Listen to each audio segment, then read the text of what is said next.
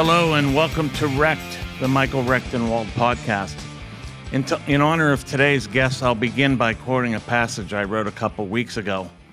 Let the NPCs live imprisoned in 15-minute cities under constant surveillance, wearing masks and submitting to endless, useless vaccines or worse.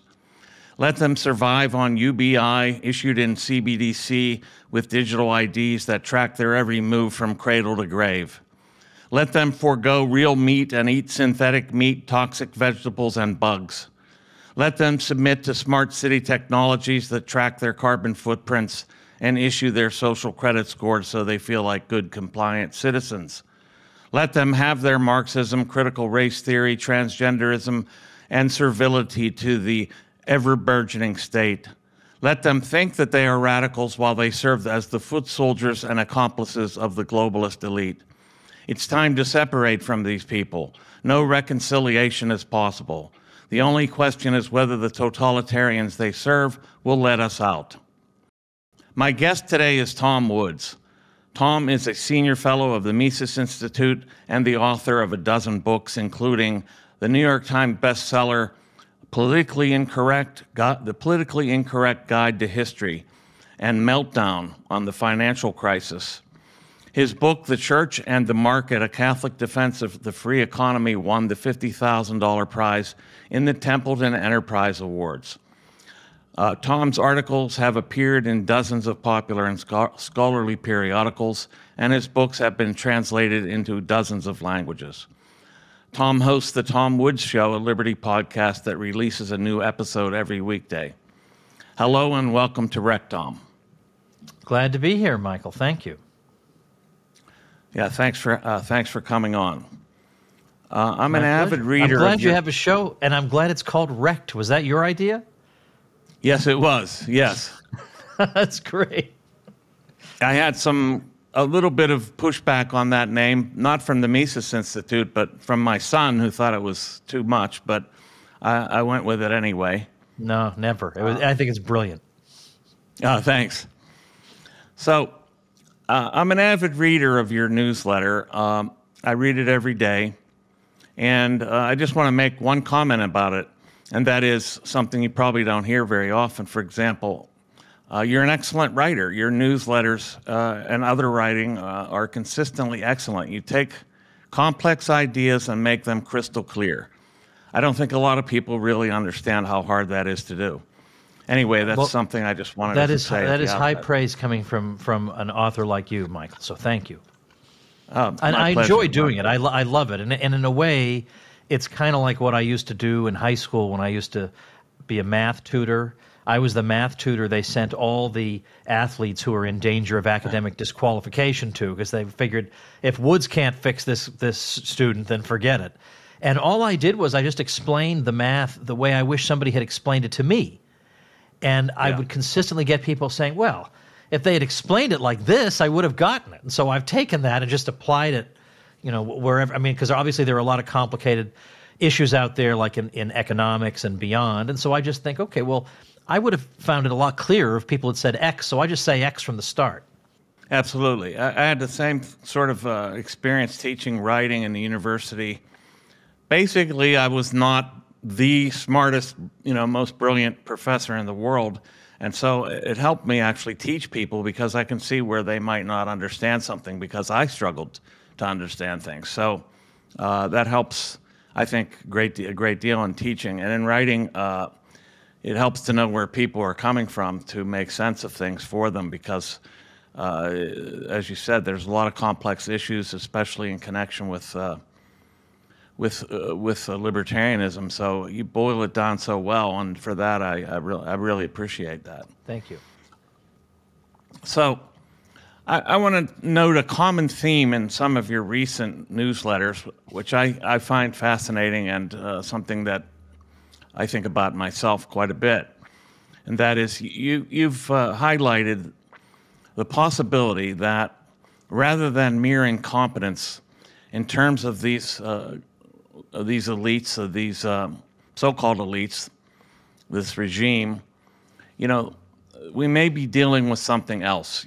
Perhaps we're dealing with malevolence and nefarious intent These state actors, for example, and their accomplices locked us down, wrecked the economy, shred the social fabric, caused increased suicide rates, forced vaccinations on people, and precipitated inflation. Are they just incompetent, or are they evil? That seems to be something you've grappled with in recent writing. Could you talk about that a little bit? I'm moving away from, I guess, the maybe naive view I used to have, which I look back on now with a bit of a smirk, because I used to think this was a matter of, well, these people just don't understand economics. But, it can only go so long without picking up some economics, by osmosis or something, or not noticing that everything you do makes things worse. I mean, I think back to what some of my friends have told me over the years, which was if we were dealing just with honest mistakes by good faith actors, then you would think by accident they would occasionally do the right thing.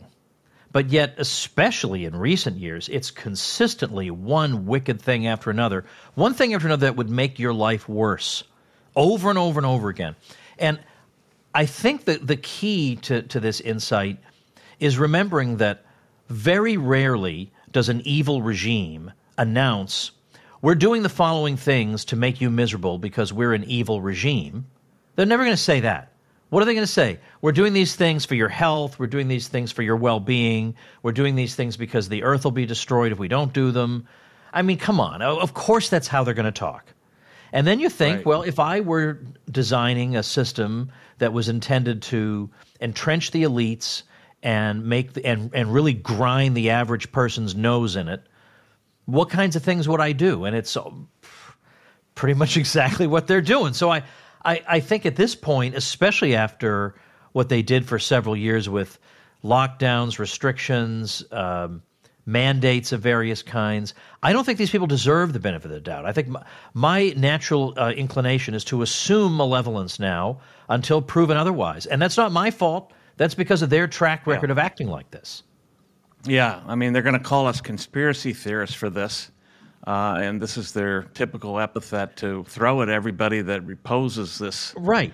And not to mention, they're all doing the same thing. I mean, okay, we had the exception of Sweden, Belarus, I suppose. I mean, here and there you found some exceptions, but they were all pretty much doing exactly the same thing.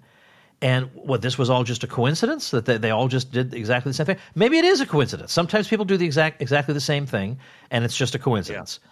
But I think about the example of Lori Lightfoot, who was a former mayor of Chicago. Now she's got a position as a fellow at the Kennedy School of Government at Harvard. And think about what is it that she's got the fellowship in? Leadership and health. Now, health, forget about it, because all she did was repeat all the stuff that hurt people. But leadership, her, quote, leadership consisted of doing exactly what every other blue state mayor did. And that was leadership. No, the real leadership would be those dissident governors who said, I think there's something wrong with Fauci, and we're going to do something different. That's leadership. Her leadership was doing exactly what everybody else did, and in this crazy world, that's supposed to be leadership? I'm sorry, but I smell a rat there. Yeah, these people seem to fail upwards. I mean, you know how this happens, that no matter what they do, in fact, the worse they do, the more they get promoted. Look at Pete Buttigieg and Lori Lightfoot, as you said, and others. But speaking of leaders, recently, and you're not alone in this amongst libertarians, I think, you've expressed some agreement with and support.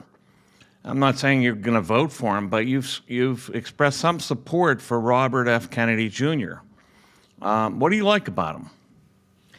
Well, there are some things I don't like about him, and that have also actually emerged in recent days and weeks. But the thing is, given the things he's good on, I don't know if I want to say I can overlook other things, but yeah, maybe I can overlook other things because he's so good on so many things that matter.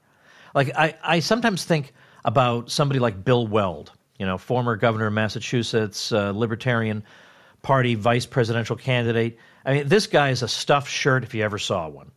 And maybe he's good on some wonkish policy thing or whatever, but I think about issues that have affected me very, very dramatically, having to do with health, so-called public health, which I can't utter the expression of the term public health any longer without having contemptuous quotation marks around those words. But matters like that, the military-industrial complex. Could you imagine Bill Weld talking about the military-industrial complex? Not possible. It would never, ever, ever happen.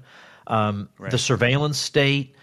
He as far as I can see, wants to pardon. He says he's looking into the matter of Ross Ulbricht, so he's not as good as Vivek Ramaswamy, who says he would give clemency to all of them. But Snowden and Assange, there's no justification for what's been done to them. These are the kinds of people who are unfashionable in media circles and unfashionable in mainstream politics, but they have a champion in this guy who also, I think it's great to hear a voice on the Democratic left saying, maybe shutting down society might have hurt the most vulnerable people we have, which should be obvious to the world, but we spent 3 years pretending it wasn't. To have that kind of a voice out there, I mean, I don't know if any sane people are still in the Democratic Party, but I bet some people are just by inertia. And I bet some of them do have the kind of instincts of an RFK, but they don't dare say anything because they've been told that that's wrong and they're grandma killers and whatever. So to have somebody like that in that kind of position, I think is very helpful and important. I think the worst things that I associate with him, which is some of the worst environmentalism. Well, he would need a compliant Congress for most of that. But most of the things that he would want to do that I agree with are things that can be done on the president's own say-so. So I don't know if I'm, where my vote would go or all that. But to hear a voice like this, yes, I'm all too aware of his problems. But he could activate some dormant voices in his party that might help bring some sanity back. I don't have much long-term hope for the Democrats, but I feel like they're at war with everything I cherish. So anybody throwing a monkey wrench into the works of that is to be encouraged. Yeah. Oh, and by the way, when they told him, they being the Democratic Party of New Hampshire, don't you speak at the event that the Free State Project is holding, at PorkFest. Don't you speak there. Because those are terrible, crazy extremists, they would say. You should do X, Y, and Z. Some people would have buckled and would have said, okay, I'm sorry, what a big mistake. Please accept my apology. Instead, he told them to go stick it. He said, I am sick and tired of the kind of people who run the New Hampshire Republican Party, the Democratic Party. I am sick and tired of these people, and they're telling me what I can and can't do, and people I can and can't talk to. I'm not going to be told who I can and can't talk to. I want to talk to anybody I darn well please. That's a breath of fresh air. Yeah, and I mean, what do you think about the recent slashing of him, their trashing of him, and their podcast in a podcast, and then I think in an article as well, on for effectively saying, look, I think the people that are running things are wicked. I mean, what they're doing is wicked, and he just, and for that they said that he was garbage, that he's crazy, that he's some kind of a conspiracy theorist. Right. Now, so they did do an interview with him, and I heard some people saying they didn't like the way the interview went, but then I went and saw it, and I thought it wasn't actually so bad, and that they gave him time to defend himself. And incidentally, I'll say in parentheses, that's another notable thing about him, is that when you give him you give him time to explain himself, he can give you long explanations with citations and names of journal articles and the year they were published and whatever. And look, if we had somebody on our side who was that prominent in public life, who could debate like that, and who had the facts and figures at the ready, this would be a very different country, I'm convinced. So he's very, very good with stuff like that. So you mentioned my newsletter. Well, my newsletter is where I actually did write a little something about this. And you can get it, tomwoods.com is where you can get it, right at the top of the page. You also get a free ebook, because who would I be if I weren't giving away a free ebook along with the subscription to the newsletter? But newsletter is free, the ebook is free. But I did write a little something about an editorial video made by, now I can't remember her name. I'm sorry, I'm drawing a blank. But some writer there. And when I read what some of the criticisms are, I almost couldn't believe what I was seeing. That one of the criticisms was, he says the establishment is corrupt at best and evil at worst. And I thought, okay, so, I mean, what would the establishment need to do more than it has done already to demonstrate that it does not have your best interests at heart, and that it is evil, at the very, very least corrupt, but at worst evil? And I just thought, who in the libertarian world, like, why were you in the libertarian world if you think we have a basically okay establishment, staffed by pretty good, well-meaning people? They just need a few economics lessons. I don't think I would bother. I think I would just be happy that I live in a just society with sensible and smart people running it. I don't think I would care as much. Yeah, absolutely. It's just astounding that they would pick him up on such a thing, and that they would suggest that he is dangerous just because he finds problems with corruption, which is endemic to the whole structure. He is a standard welfare state liberal, you might say, and he's also, what we might call a climate change conspiracy theorist, to throw one of their epithets back in their faces. Is there anything else you find truly terrible about his views? Well, the other day, the New York Post misquoted him or gave people a false impression about one of his opinions, and in response to that, he's gone way overboard talking about his devotion to Israel and his dedication to the state of Israel. And this goes to show I'm not an anti-Semite. And it was a really pathetic display and you would think he would be above that. But it goes to show, as outspoken and tough as he can be, there's only one Ron Paul in this world. Right, absolutely. Let's move on to something else. Recently, Yaron Brook, the chairman of the Ayn Rand Institute, condemned you, Tom Woods, in a podcast, calling you anti-American and morally relativist. I don't know how he could call you the latter unless that is American foreign policy is considered absolutely correct no matter what, and any opposition must be deemed morally relativist. It seems that the ARI has taken the worst views of Rand, particularly her conflating of the liberty movement with U.S. militarism, and magnified them. Do you have any additional thoughts on this condemnation and this institute? Yeah, I have zero concern about it. I wrote about it because I write a daily newsletter, and this was like red meat. This was like a big old meatball right over the plate, for me to hit. Yeah. So I did it, but it seems like, at least with them, the institutionalization of objectivism has not led to good results, and it has led to. I don't know. I don't know how to characterize it really, but I realized when this happened that it was 15 years ago that I wrote a blog entry at LouRockwell.com criticizing these exact people for their views on foreign policy, and in particular for their views on arguing that countries that like the U.S. that stand for, quote, individual rights should not feel constrained in the way they conduct warfare when it comes to innocent civilian populations. They are to blame, those people in those countries. They are to blame because and they live in, quote, terrorist countries, which is a complete. These are supposed to be anti-collectivist thinkers. That's a collectivist concept, the idea of a, quote, terrorist country. And so we can do what we want because our regime is enforcing individual rights. And it seems to me that's moral relativism. We can carry out all sorts of moral enormities, but because we're doing it in the name of this, that, or the other thing, and half the time we are doing it in the name of imperial ambition, enriching fat cats, and it's very quaint to see the sweet, naive people at the Ayn Rand Institute think that when the U.S. government explains why it's doing something, it's always giving you the true explanation. It's to fight for democracy and this, that, and the other thing, and individual rights, and they just jump right on board for that. Absolutely, that is what it is all about.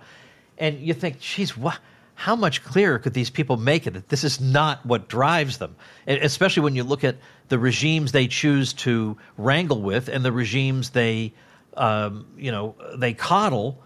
Doesn't seem to leave a very distinct pattern, But so to hear this, to hear them taking this all at face value, and then having taken it all at face value, never once talking about the military-industrial complex, the problems there, the incentives there, not once, but then is suggesting that we could just absolutely lay waste. We could use nuclear weapons if we wanted to against a foe.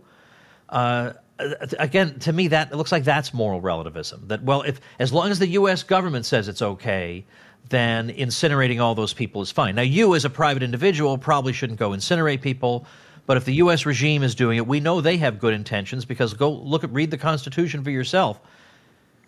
I mean, it's like I think one article is all I need for this.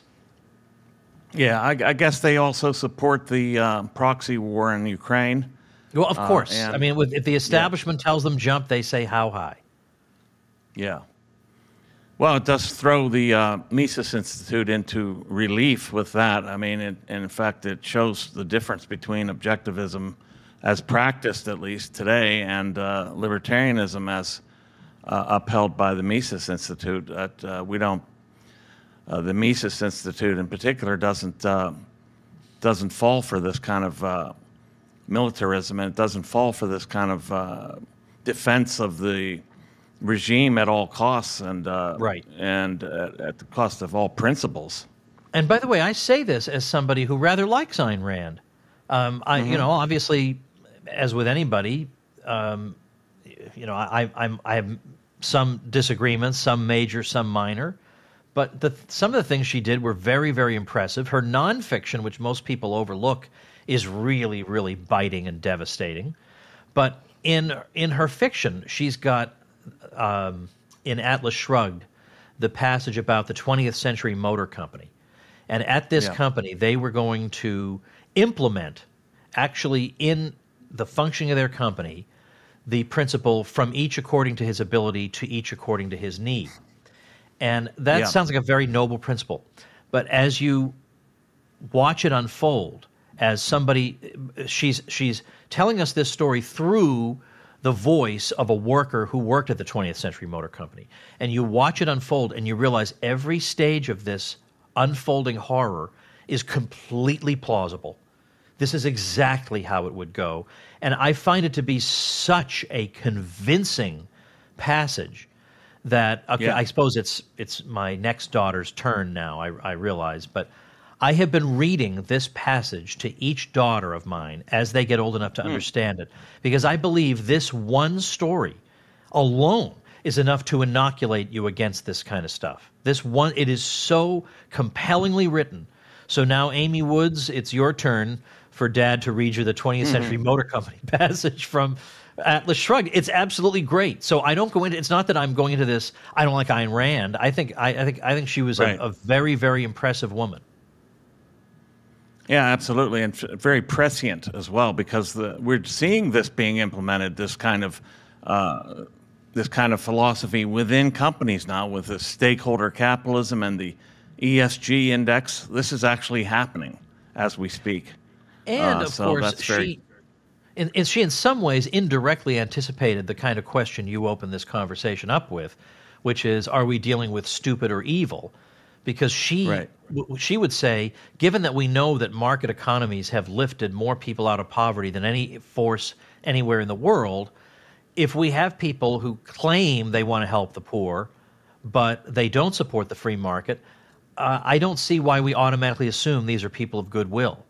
Because the solution to your problem is staring you in the face and you can't even be bothered to look for it, then maybe there's something else motivating you. It could be envy. It could be a lust for destruction. It could be a desire to rule over people. Whatever it is, it ain't your pure desire to uplift them from poverty. at least willful ignorance is evil. And we might say that they may willfully resist the facts, resist history, resist what we can see as clearly the case, and effectively institute these things anyway, because it's a kind of willful ignorance, at least at the best. And on the other hand, it might be something else at worst. Yeah. Now, I know you didn't want to talk about your forthcoming book, but I just thought I'd ask one question about it. It's entitled "Diary of a Psychosis: How Public Health Disgraced Itself During COVID Mania." Can you give any preview as to what this might be about? Yeah, I mean, there are already books on COVID, so I initially thought I'm not going to do one. And my last book came out 9 years ago, and I kind of thought I was retired from this. Because it's hard work writing a book. You know that, Michael Rechtenwald. It's hard work.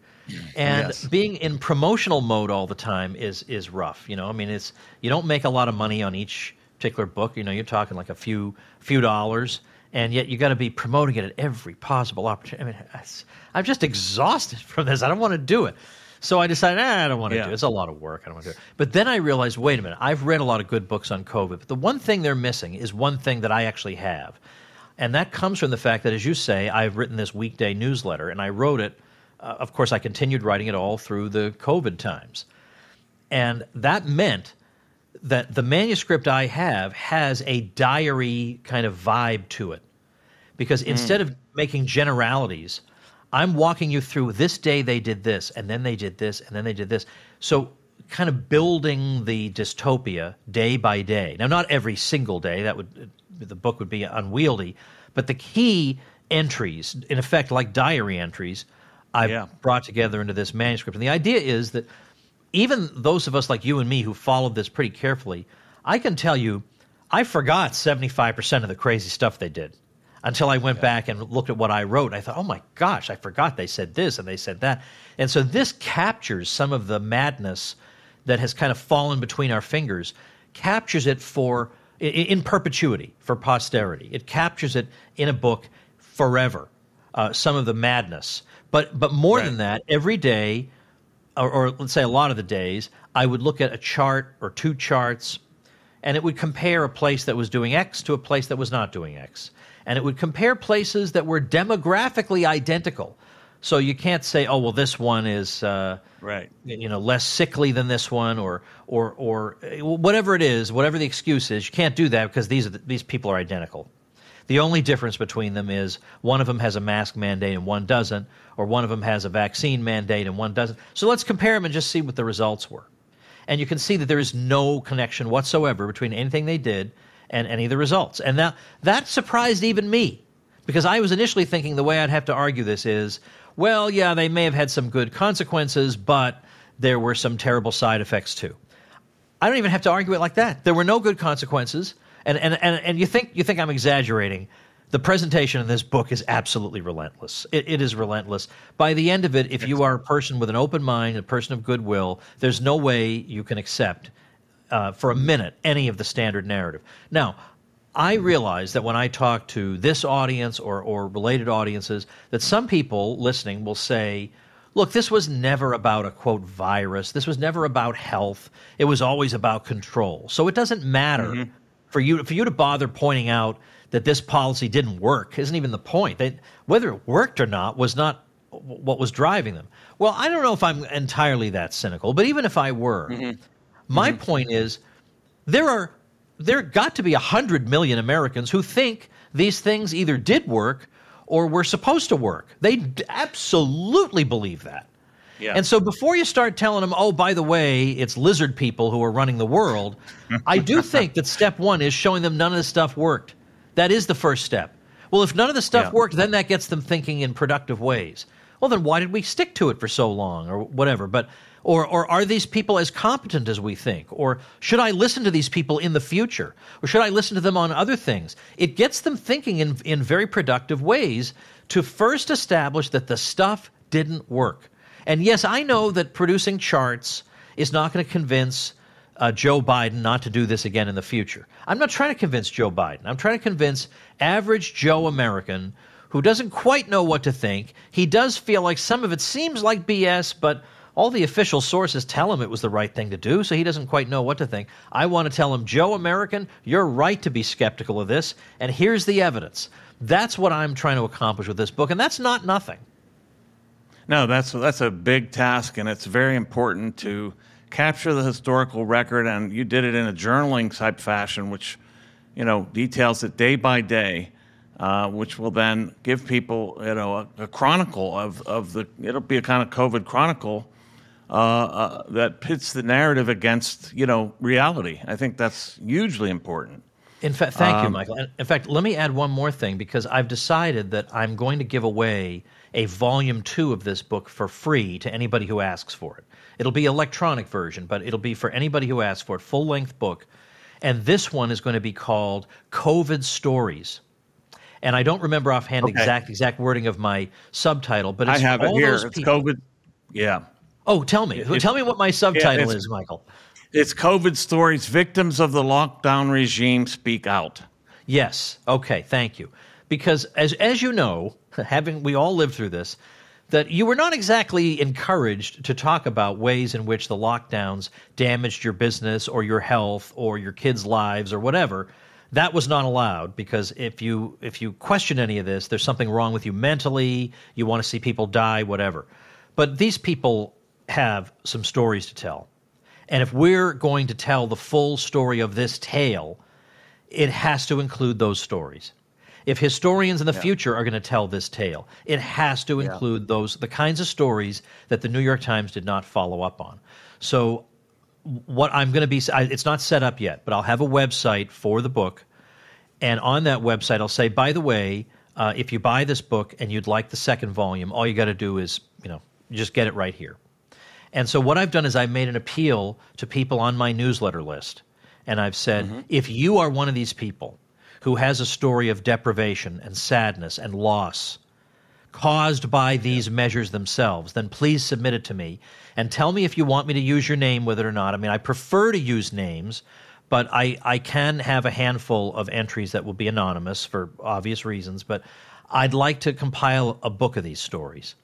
So anybody listening to this now, if that's you, and these stories can take any form, if it involved avoidable human suffering, then just send it to me. You can, if you go to tomwoods.com, you'll see at the top there's a contact page. I receive those like an email.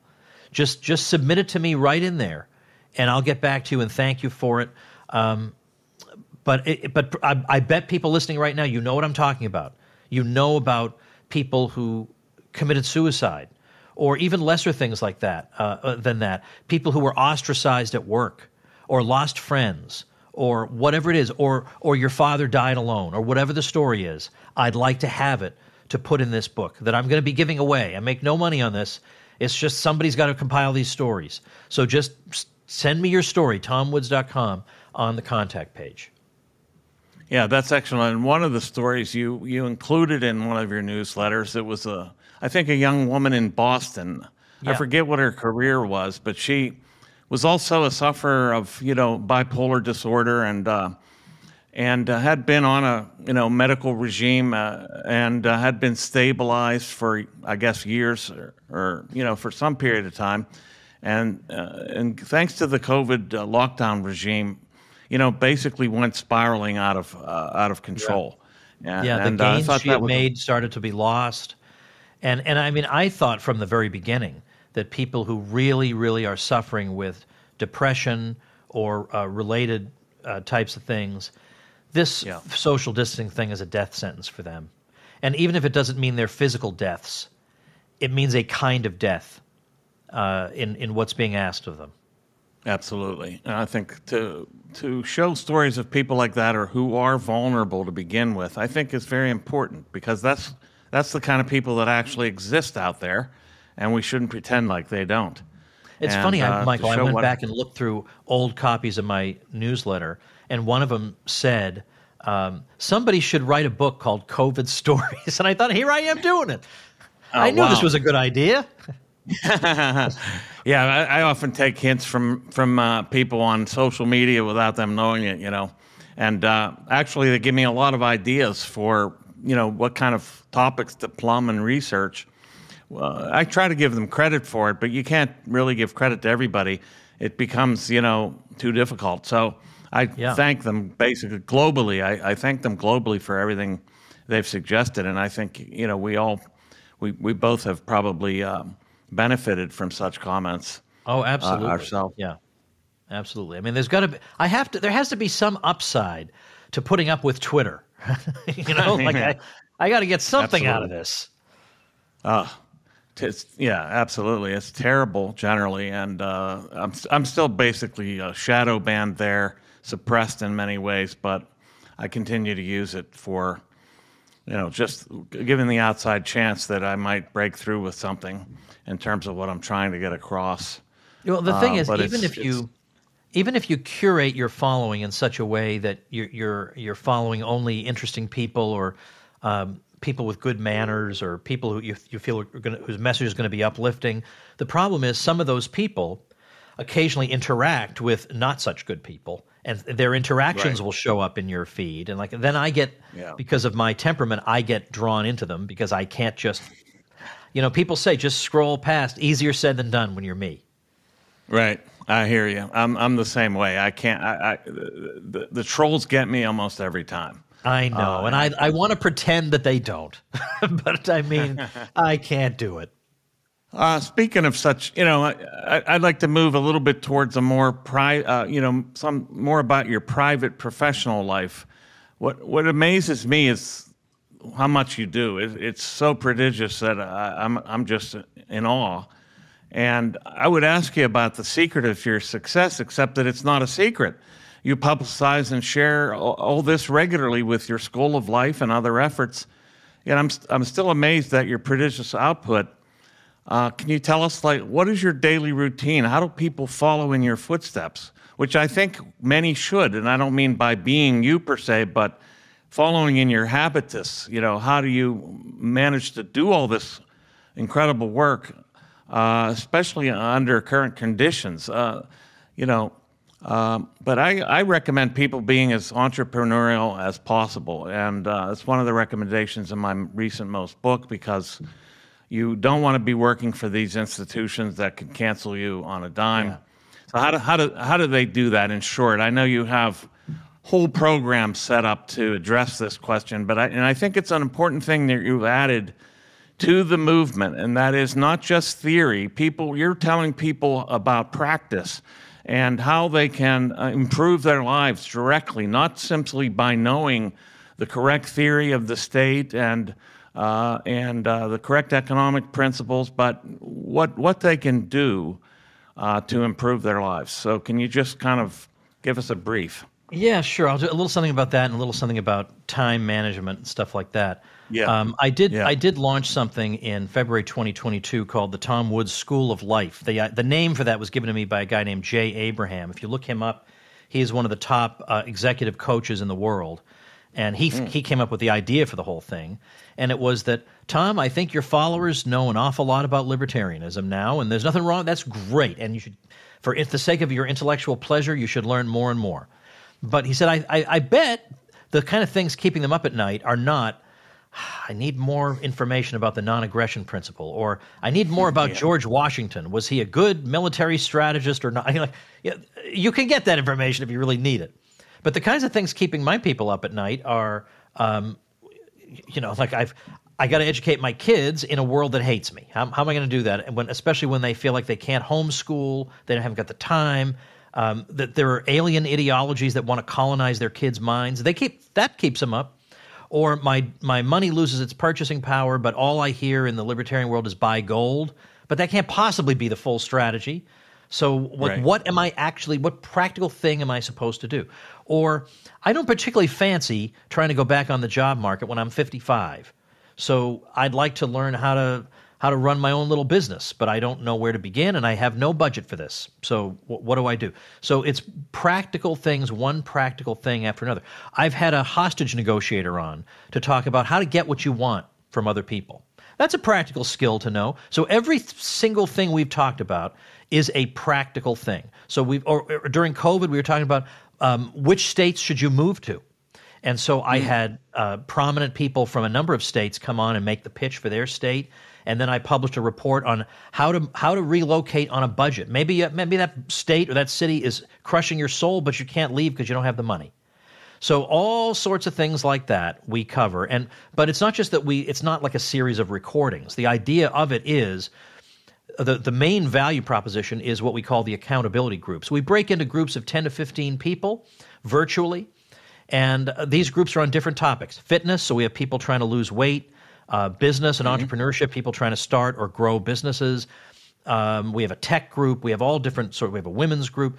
And they meet every week, and each person talks about, well, here's what I'm working on, and here's what I'm having trouble with, and then everybody else gives advice or helps them make connections. Oh, I know somebody who could help you with this. And then at the end of the session, people say, all right, well, my goal for next week is to do this particular finite thing. And that goal setting makes people – you don't want to show up and tell all your friends, oh, I'm a bum and I didn't do it. It keeps you moving forward. Sometimes when you work on a project by yourself and you hit a snag, you just give up on it. But this group is going to keep you on that path to reaching that goal.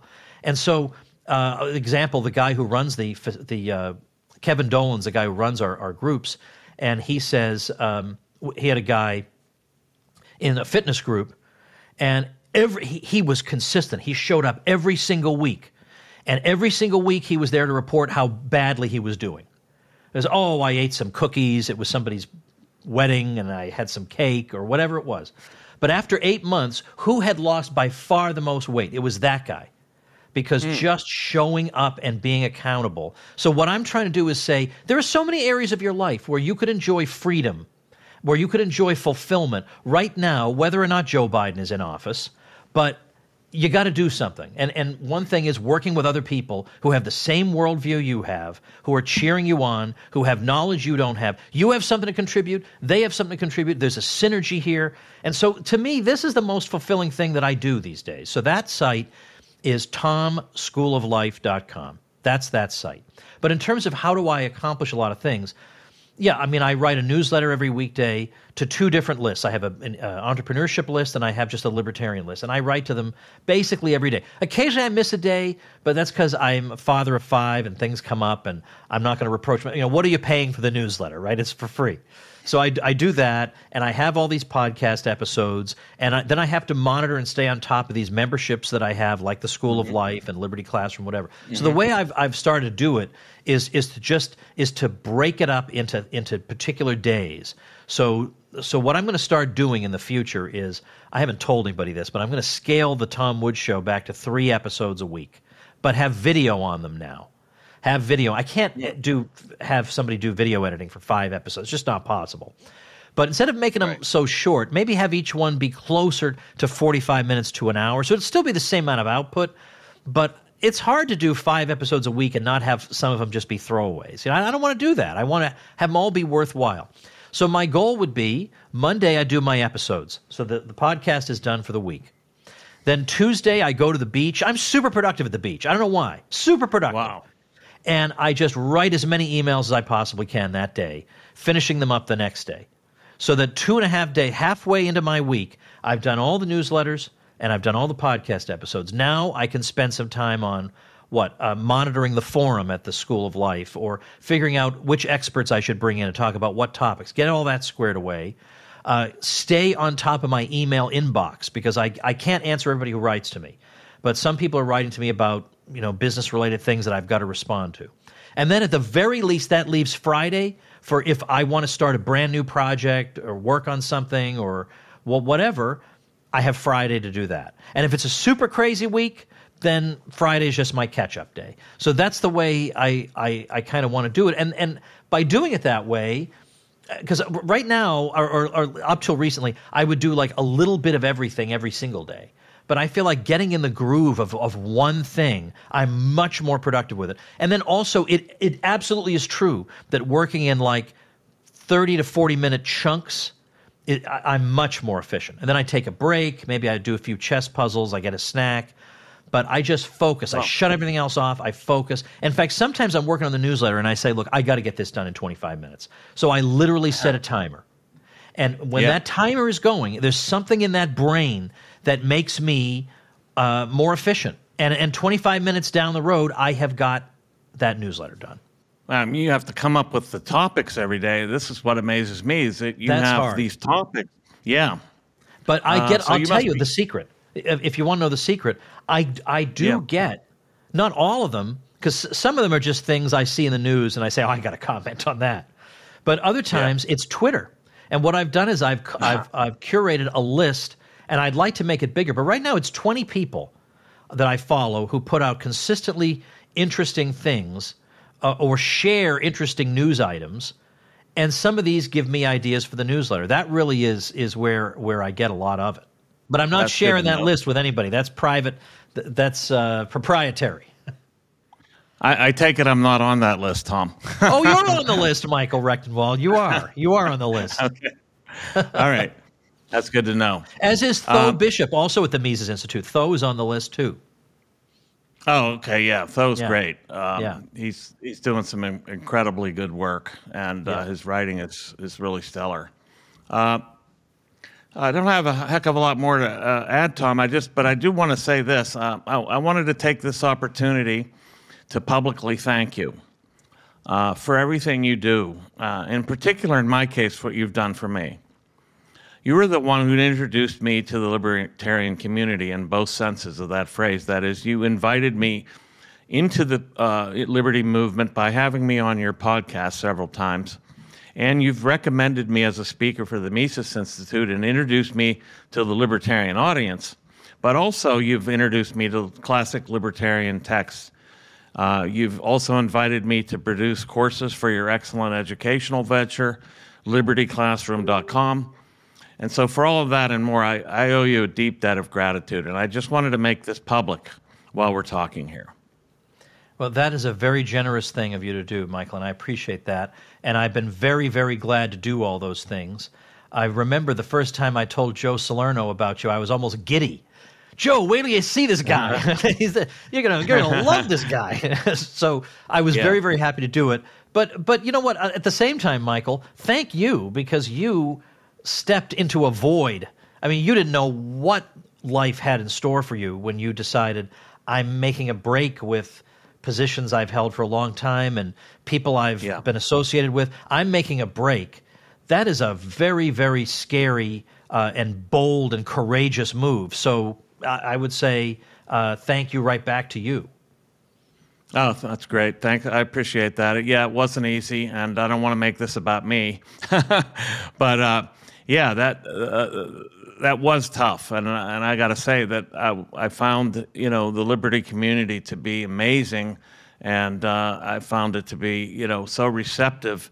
And I didn't know everything when I came over here. I didn't know all. I hadn't read Rothbard. I had read some Mises. I had read some Hayek and others, but I hadn't read Hoppe, and I hadn't, so there was a lot that I had to learn, and so it was very disoriented and dizzying. And you helped me to gain some sense of orientation through that, and that I just wanted to acknowledge. I'm very grateful to you for that. Thank you. Well, thanks for coming on, Tom. I appreciate it. And did you want to give us any last words about how people can get on your newsletter list or how they can find you and your podcast and so forth? Yeah, sure. TomWoods.com is the pivot point for everything I do. So TomWoods.com is what I would recommend people check out. Great. Thanks for coming on. Thanks, Mike. You're listening to Wrecked with Michael Rechtenwald. Find more episodes wherever you get your podcasts and get more content like this on Mises.org.